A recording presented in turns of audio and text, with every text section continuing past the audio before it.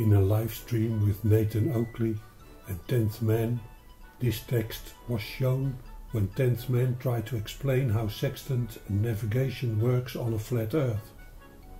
Basically, it says that if you measure the zenith angle to be 40 degrees, the distance from the observer to the GP equals 40 times 60 nautical miles, that is 2,400 nautical miles.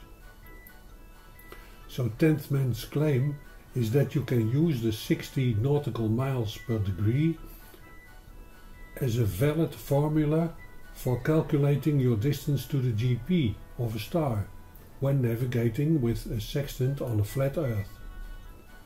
Let's analyze this.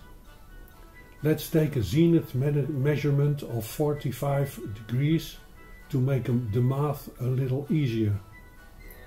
The distance from the observer to the GP of the star will be 45 times 60 nautical miles, which comes down to 2,700 nautical miles.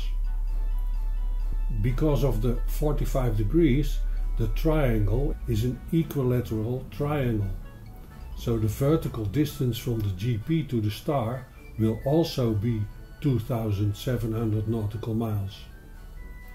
Now we take a second measurement at a distance of 2,700 nautical miles from the first, so we are at 5,400 nautical miles from the GP.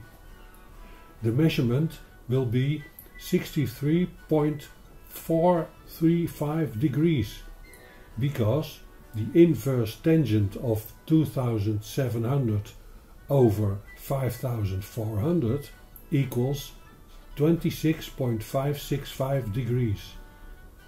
Subtract that from 90 degrees and you get 63.435 degrees. Using the 60 nautical miles per degree, the calculated distance to the GP would be 3,806 nautical miles.